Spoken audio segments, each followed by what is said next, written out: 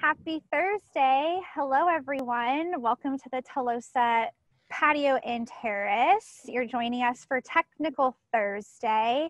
You see we have some wine in front of us. We invite you to do the same. We have our 1772 Tolosa Rosé 2019 vintage. Today I have a very special guest. I have Tolosa's estate manager, Jenny Medina. Hi, everybody. And we're going to be covering some exciting news for you today. We're going to be giving you some updates on the reopening of the Tolosa tasting room. And so if you're new to following Tolosa, I'm going to give you a little background information on where we're located. We're located in San Luis Obispo in the Edna Valley. We're located about 4 miles from downtown San Luis Obispo, right across from the airport. And we specialize in Pinot Noir and Chardonnay, and that is because we are a cooler coastal valley located just off the Pacific Ocean. We have a great transverse valley here, which pulls in that coastal influence as well. So if you're just tuning in, we're going to be covering the announcement of the tasting room reopening. We're going to be covering those details today. And so I have, again, Tolosa's estate manager, Jenny Medina. And Jenny, I'm sure our viewers or followers would like to know a little bit about you. So why don't you start off by telling us about yourself? All right. Well, my name's Jenny. I am the estate manager here at Tolosa. I've been with Tolosa for about 3.5 years, but I've been in the wine industry for about 7. I grew up just down the road in Arroyo Grande, so working in the Edna Valley is kind of a dream come true. So what is it about the wine industry that you particularly love working in? Well, the free wine helps, but really just building those relationships with not only the team that I work with, but the guests that I get to meet on a daily basis. I've made some of my best friends in the world by meeting them here at the winery. Fantastic. And you just mentioned a little bit about your team in the tasting room.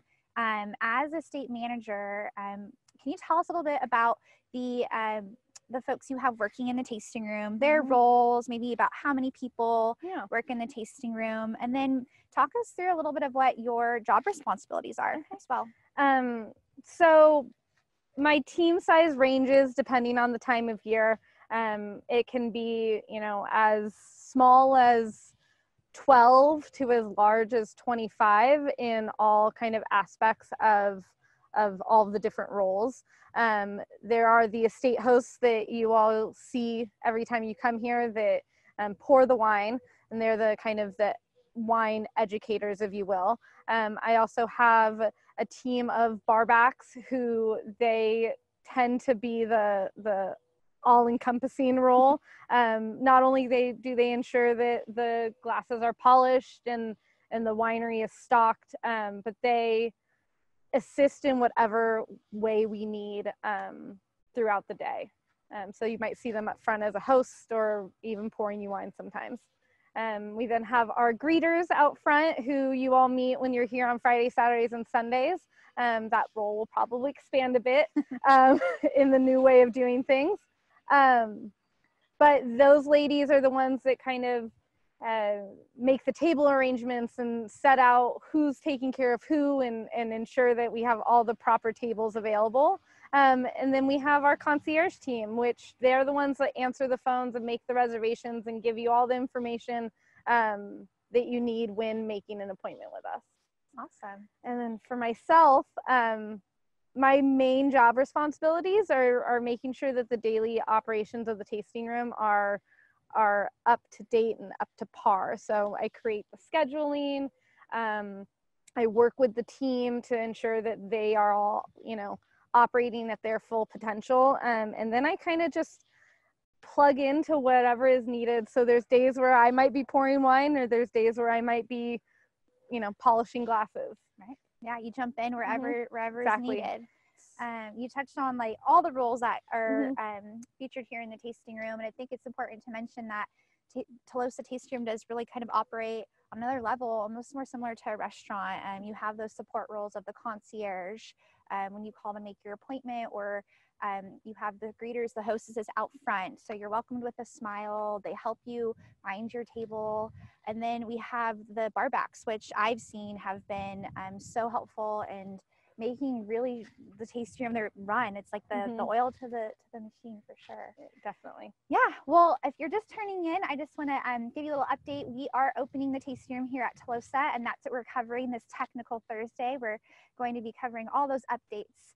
And so I know for a fact, Jenny, that you've put a lot of thought into how to open the tasting room. Yes. There's been a lot of requirements and guidelines. And why don't you talk a little bit about the foundation, the logistics, some of the things you've had to implement in order to reopen? Okay. As Collette mentioned, there have been a lot of state requirements from the state, from the county, and then also, just general guidelines that we are trying to follow that have been put out by the Wine Institute as well. The biggest challenges and changes that you'll see when coming here is that we are operating very strictly on an appointment-only basis. That's to ensure that, proper social distancing is being followed, and also to allow for our team to make sure that our entire winery is sanitized between every single group. Also, in order for the tasting room to be open for, this is like technical language, but for on-site consumption, there must be a full sit-down meal provided, and the food and the wine must be purchased together on the same ticket. Tolosa, we don't have a kitchen and we don't have a restaurant, but we're lucky that in the stipulations it says that you can bring on food trucks. So that is what we have chosen to do, is to bring food trucks in on a weekend basis. So we're operating on Saturdays and Sundays only in this new regard that we're talking about, but it's still really fun. We've changed around the entire layout of the outdoor space so that there is proper distancing, and we have made sure that we're wiping down every single table and chair there possibly could be in between each of the services. All right. So it sounds like you put a lot of thought into how to safely reopen the tasting room. Everything is taking place outdoors on the patio and terrace.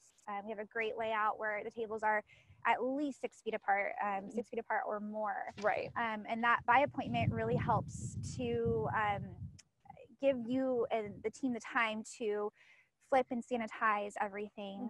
And you mentioned the food. We're going to talk about that more in a moment. So why don't you walk us through the winery experience, the current winery experience? You mentioned the appointments. Right. So why don't you talk about how we make an appointment and what those appointments look like? Perfect. So we have decided that we're going to do 3 seatings a day, one at 11 o'clock, one at 1:30, and one at 4 o'clock.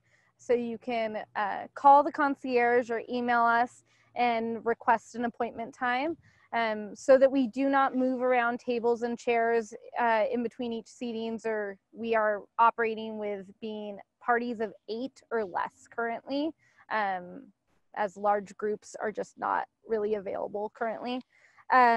We are also operating with 90 minutes for each appointment time, which gives you ample amount of time to enjoy your glass of wine or your bottle of wine that you split with your team, because we're still not doing tastings quite yet, but it gives you time to really enjoy this outdoor space, and then gives us time to sanitize the entire winery in between each group. Great. So once we have an appointment and it's our time to come to the winery and experience the winery, what does it look like when we arrive at the winery? Right. So when you do make your appointment, you'll be sent a confirmation email. In that email, there is a phone number provided. We are asking that when you do arrive at the winery, you stay in your car and then text that phone number that's been provided. That is texting the greeter team out front to let you know that you're here and your entire party is here, because we cannot seat you until your entire party arrives. But we will then text message you to say, your table's ready, come on up, so that we don't have a long line of guests standing at the front door.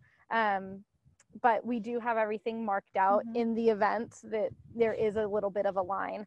Yes, you have the markers on the front walkway promoting the social distancing. they're throughout the winery. They're Yeah. in the hallways.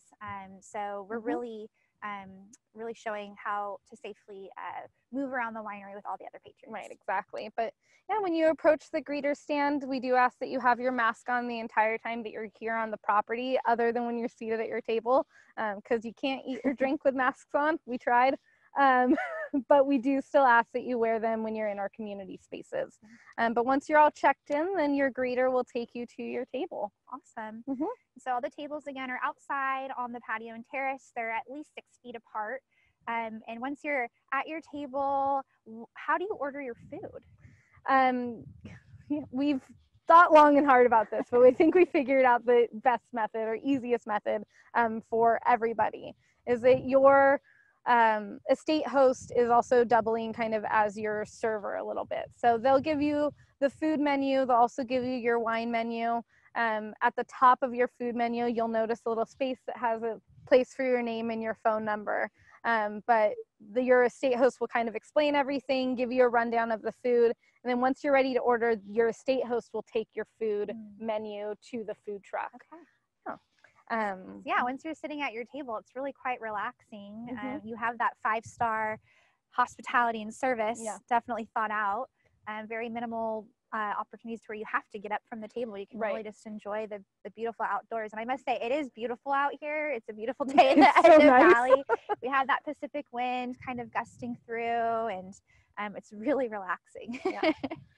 Great. So you mentioned the food portion. Mm-hmm. Why don't you talk a little bit about what's available for wine service and how to order the wine? Yeah. So we put together a list that could potentially evolve, but there's a list of wines available for by the glass consumption, but we also have our entire lineup available for by the bottle, which is what I always suggest, because you always want a little bit more than one glass at least.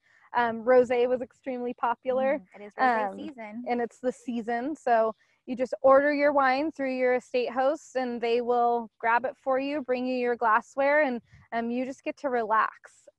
When your food is ready, the food truck will text you to say your food is ready. And then we ask that one person from your party goes up to collect your meal. Wonderful. So just to kind of remind folks that in order for the tasting room to reopen at this time, the state is requiring a sit-down full meal per individual in order to enjoy wine on premise. And so we have that dialed in by partnering with local gourmet food trucks. And we have those gourmet food trucks kind of changing out every weekend and sometimes daily. So featuring 2 a weekend. And then when it comes to the wine, rosé is a great choice, but as we specialize in Pinot Noir, Chardonnay, and again, just wine by the glass and bottle purchases at this time. We hope to be doing tastings eventually and hopefully soon, but currently we are not conducting wine tastings. Correct. And then something that our wine club members are probably curious about is the Heritage Room, which is reserved for wine club members. It is currently closed. We hope to reopen it soon, but for the time being, all of the experiences here at the winery are taking place outdoors on the beautiful patio and terrace. Yeah. All right. Well, you covered what the kind of current winery experience looks like on the weekends, Saturdays and Sundays. What does it look like Monday through Friday? So Monday through Friday, we are not offering any tastings or any wine by the glass at the moment because the food component is still involved. But we've had our tasting room set up kind of looking like a wine shop almost. When you walk in, you'll see our entire lineup on the bar, and there is an estate host there to greet you and help you with any wine purchases you may need. If you're a wine club member, you can come in and pick up your March shipment. The June shipments aren't quite ready yet. But almost. But you can come in and pick it up. We are still doing no-touch pickup, if you will. So when you do come in to purchase a bottle, you just grab it off of the bar so that we have as little interaction as possible in terms of touching things. Wonderful. And then what about, what kind of offering do you have for folks who aren't quite ready to be out and about? Are you still offering complimentary wine service? Yeah. So delivery. Yeah. So wine service. I like it. Complimentary. I'll take it. But we are still offering on Mondays if you want to place an order at any time over the week, of 3 bottles or more and you live within 30 miles of the winery, one of those bar backs that we talked about earlier will come and deliver it to your home or to your office, and just drop it off. Check your ID, make sure that you're over the age of 21. But then that way you can get your Tolosa wine without having to wait too long for it. Okay, so you've covered the experience. I'm sure a lot of folks want to know, how are you kind of taking in the information and making these decisions and implementing kind of all of these protocols and guidelines? It's one day at a time. Definitely. As I think we all know and have learned in the past few months, is that information comes really quickly. Things can change very quickly, and what made sense 3 days ago might not make sense today. So we are taking it one day at a time, and just trying to make sure that when our guests do come here, that they are as comfortable as possible. When my team is here, that they're as comfortable as possible. And it's a safe and enjoyable environment as possible. Yes, the health and safety of the employees and customers it's the number one priority. And if you want to revisit any of this information that we're giving you today, it is on our website under Visit, and we explain all of the protocols and guidelines that we are taking to meet those health and safety standards. Jenny, I want to applaud you because I know for a fact that you and the team has been forward thinking and really looking at the information as it's released every day on when we can reopen, what's it going to look like. And when they made the announcement at 2 p.m. last Wednesday, we were able to pull it together to reopen, have a soft reopening on Memorial Day weekend. And now we're excited to announce to everyone that we are open Saturdays and Sundays by appointment. And yeah, so very exciting. Very exciting stuff. So if you would like to make an appointment, you know, because we are accepting them on a little bit lesser and a little bit different level than what we were doing beforehand, try and make it as far out as possible, because the seating times are filling up. You can call us at 805-782-0500 or email concierge@tolosawinery.com to start setting up an appointment. Wonderful. Well, Jenny, I want to thank you for your time and all of your insight today. And I want to thank you all for tuning in today for Technical Thursday, not just today, but for our virtual experience series. We are wrapping up the series today with this Technical Thursday, but stay tuned. We will have some more experiences coming out this summer as we roll out some on-site winery events and we get closer to harvest. So definitely stay tuned for that. For the meantime, we want to cheers you all and we wish you a happy Thursday.